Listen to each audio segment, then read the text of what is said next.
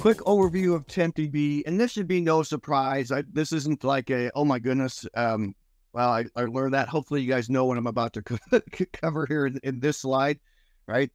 So TempDB is a global resource, right? It's used by the instance. It's not database specific. It is used by the instance. It's a system database, right? So when you install SQL Server, you get TempDB. And we'll talk about later at the end of this kind of best practice about, how many files you need and how to provision and things like that, right? But this is a system database. Get it when you install SQL Server. And it is used for a number of things, and we'll get into that. But primarily, it's used for temporary user object, right? When I create a temp table or a table variable, things like that, those are stored in TempDB. It also has internal objects and things like work tables, right? Work tables are, we'll call intermediate. Work tables are used to store intermediate results for things like cursors, spools, large objects. Whenever you do have a pretty complex query, you've got like the work files for hash joins, and aggregate operations, things like that, right? These are the internal tables that you have no access to, but they're used by the SQL Server engine for that. It's also used for when you do the internal tables for like rebuilding indexes, right? So when you do like sort in TempDB, when you rebuild an index, those work tables are used for that to like the sort the index, you sort the data when you rebuild an index.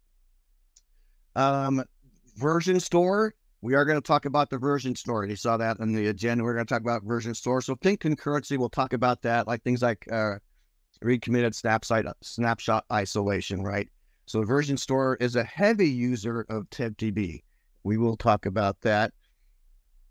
TempDB is minimally logged, meaning, so it's not like a user database where all the transactions are kept in the log file.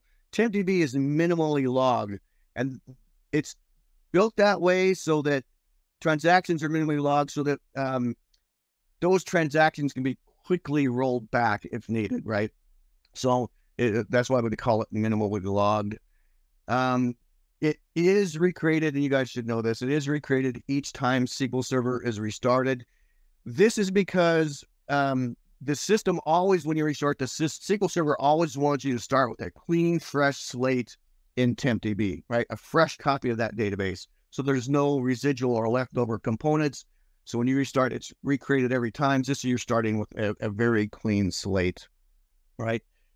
And one of the things that we do want to highlight here is that nothing is persisted from one SQL Server session to another, right? So this is kind of important to understand. We'll sort of see this in the demos, right? But at a high level, this should not be new for anybody. This is TempDB at its finest, right? So if you have any questions, let us know.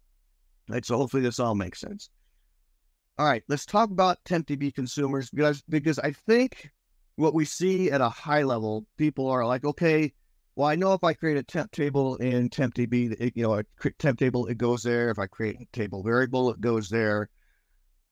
But we need to understand what really uses TempDB, because that has an overall performance impact on how we use and understand and think about TempDB, right? So there are quite a few consumers of TempDB. And obviously, the obvious ones are temporary tables, create temp table, whatever.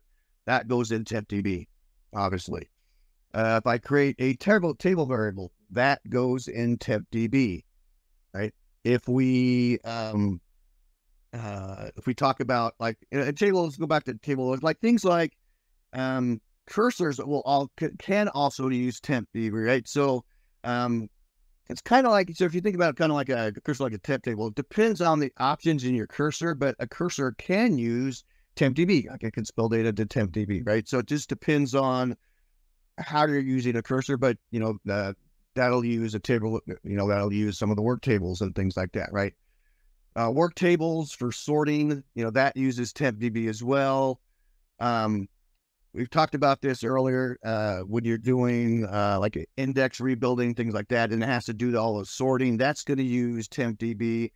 it sort of, like it'll build a temp table behind the scenes to, to sort the data. So that's good to know, right?